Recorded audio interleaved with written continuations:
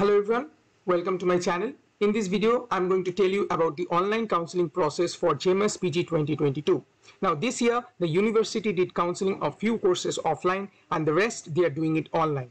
For Master of Physiotherapy, they are doing it online. So this video will be helpful for people who are applying for the counseling process this year or will apply in the upcoming years, because the format almost remains the same for every year. This year, the counseling process is happening very late. It has started from 24th of September and will continue till 30th of September. This year, for MPT, the seat matrix has also changed. A good news for all the EWS candidates, as they allotted one seat for them in NILD in MPT Ortho. This year, they also added the IPGMER college, which is a very renowned college with a NIRF ranking 21. So the total government seat has increased by 9. And it's a huge jump, right? And the biggest advantage of studying in IPGMER is the less fees and more stipend. Now, coming to the online counseling process, so you need to click on this website. Link will be provided in the description box also. After clicking here, you will get into the counseling website of WHS, and from there, click on the login option. And first, you need to register yourself. And for that, click on sign up now.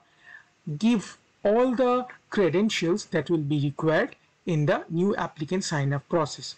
Now, after doing that, you will get an confirmation OTP in your mail and your mobile. So keep that for reference. And after doing this sign up, now you go to the login option and again give all the credentials. Now you can get the credentials from your rank card itself. So after that, just click on the login button, and after login you will see all the necessary documents in the website itself. And the process of choice filling is same as I mentioned in the svnirtar process. So to see how to do choice filling, click on the I button.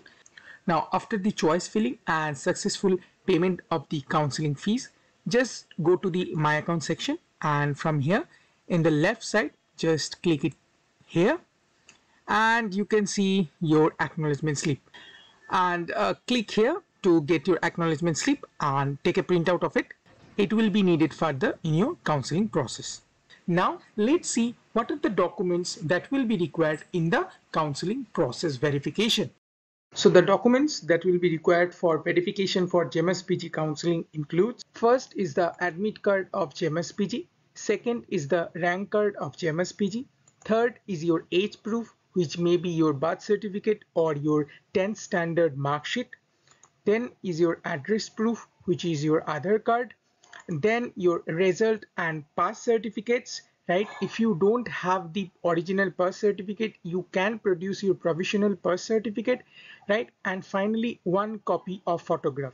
Now remember, you have to bring one photocopy of all the documents along with these original documents. Okay, so that's all for this video. Now if you do like this video, please don't forget to share and subscribe to my channel, and also hit the bell icon to get all the future updates, right? Thank you so much. See you in the next video.